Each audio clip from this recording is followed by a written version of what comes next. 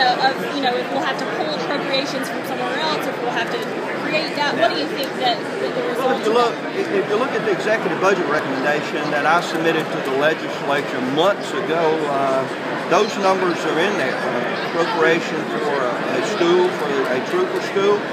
So we certainly have the wherewithal to be able to determine if we want to spend the money here or elsewhere. I think this is critically important, and I think the legislature will join me before this session ends. Governor, do you think there's some root cause to all of this? I mean, is there something that we're not necessarily being told about why this is going on? I just certainly hope it's abundance of caution in the appropriations process. Again, I think today was an outstanding opportunity for troopers, for men and women on the road to come and meet our legislators and talk to them.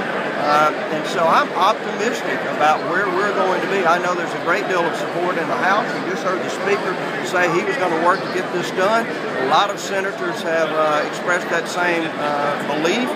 We just need to get it done now, this year, so that we can get into the process of finishing this trooper school and getting those men and women on the road. I mean, it seems a lot of criticism in the legislative budget committee meetings about DPS and the way that they spent some of the new allocations last year when there was an increase in funding. Do you think that they used the money wisely? Do you think that it's just they didn't have enough? Of course. If you look at the auditor's report, and that was a report that the commissioner requested. Now, what I'd like to see is a similar performance audit of every agency. I'd like to see every agency in the state of Mississippi go under that type of scrutiny of a performance audit. I was auditor. That is a very detailed compliance audit.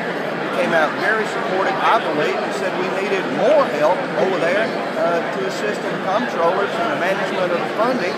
And then again, we don't have the necessary reserves or revenue to hire more people to help. But I'm very determined to get this done, and I believe the numbers will indicate that it is needed, and we have the revenue to get it accomplished.